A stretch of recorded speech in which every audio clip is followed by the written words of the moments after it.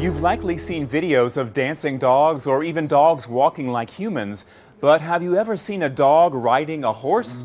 Hikon, short for He Can Do Anything, is his name, and training horses is his game. He's a one-year-old border collie who works at Melbourne, Australia's Equestrian Experience, a place where horses and dogs can be trained together. Owner Steve Jeffries calls Hikon his secretary. Hikon takes the horses for walks, holds them to be saddled, and still finds time to fetch any items Jeffries may need. But most impressively, Hikon has mastered riding horses.